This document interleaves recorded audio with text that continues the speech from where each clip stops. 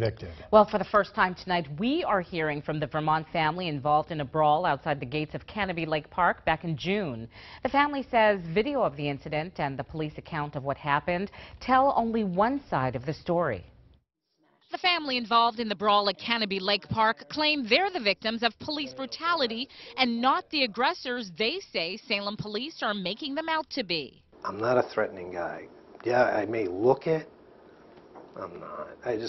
It's not my character. Alan Perry says video shot June 16th outside the amusement park misrepresents him and his family. It shows Perry and his two sons, Joshua and Brian, involved in a melee with Salem police.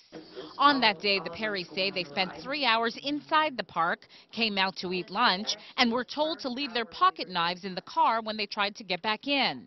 When one son started swearing at the gate, police tried to take him into custody, and that's when police say things got physical. Salem police say the Perrys were the aggressors.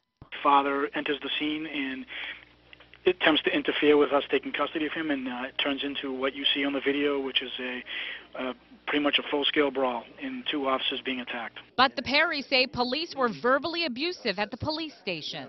And then said to Josh, I'll take your cuffs off and let you get 2 swings on me, and then I'm going to kill you, kill your family, and smear your blood all over the walls. Alan Perry also claims the video of the brawl was sped up and parts cut out to make police look less violent. He says his legal team hopes to obtain the video from the police station.